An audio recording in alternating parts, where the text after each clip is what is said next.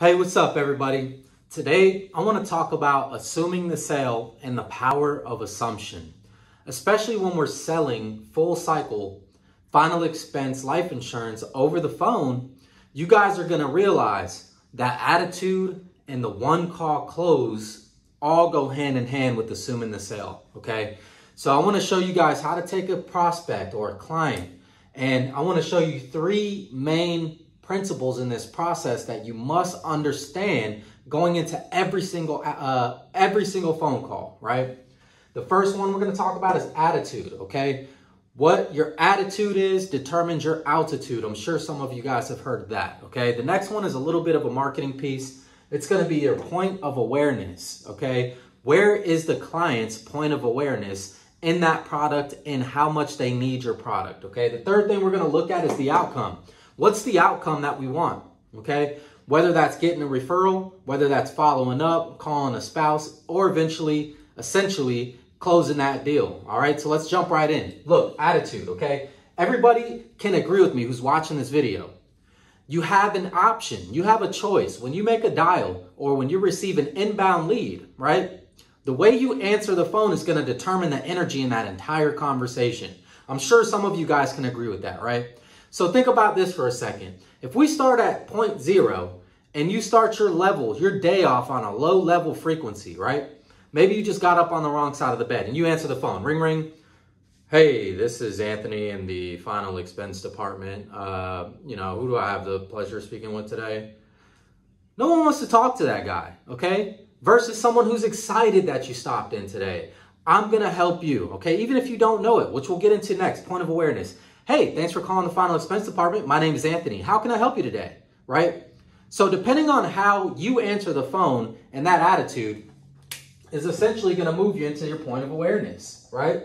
Now, some of you guys might be thinking, well, I'm not a really high energy, high level kind of guy when I get on the phones. Hey, bullshit, dude. Stop it. Stop it right now, because that's a limiting belief that you have, and it's going to hurt you in the long run. If you could choose between a high level and a low level, always start on a high level and then mirror and match your client, okay? If you jump on that phone and you go, hey, this is Anthony with the final expense department. Who do I have the pleasure of speaking to? And the other guy goes, oh, it's Ronnie.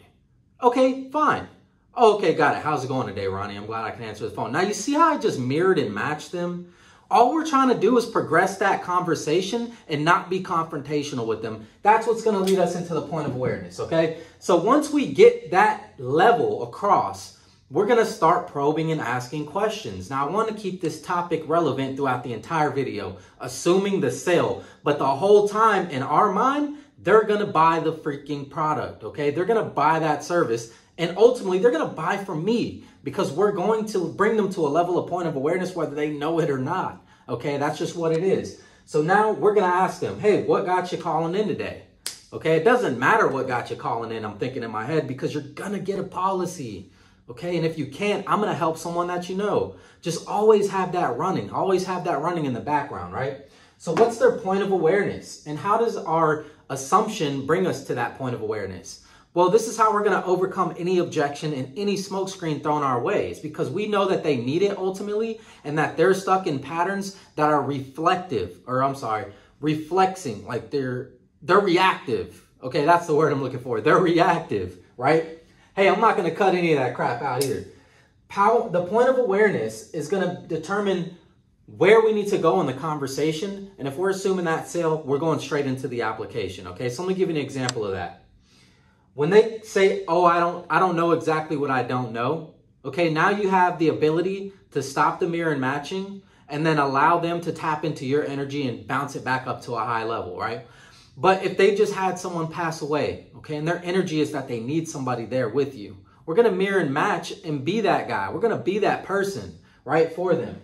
And then we're going to bring them to a point of awareness with the application, the processes, what this policy is going to include, what it's not going to include. You're going to give them your phone number. You're setting them up so that they don't have any objections by the time we get to the application, okay? The third thing is the outcome, which is ultimately, guys, it's going to be to send a policy to the house.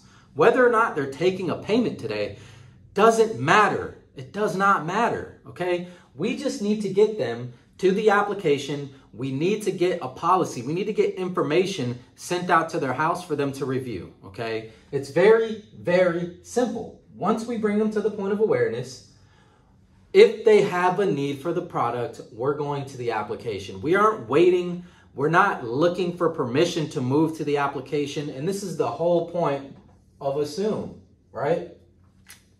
If you're asking somebody permission, is that assumptive?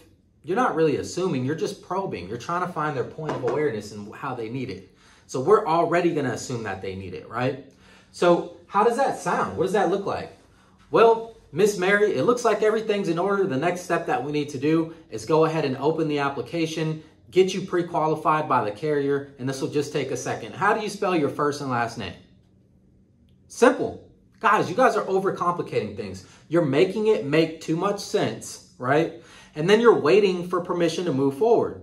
And that sounds like this. Well, we went over this option. It sounds like this option is best in your budget.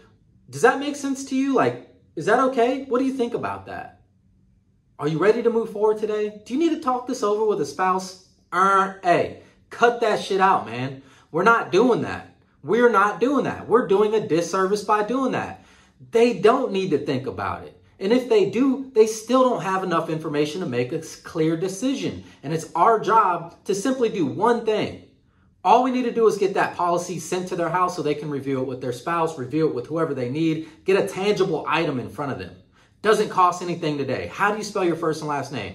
Hey, Mary, looks like everything we went over made sense. It checked out. We covered this, this, and this. Next, all we have to do is get you approved by the carrier. Take about 5 seconds. Does your name require a middle initial?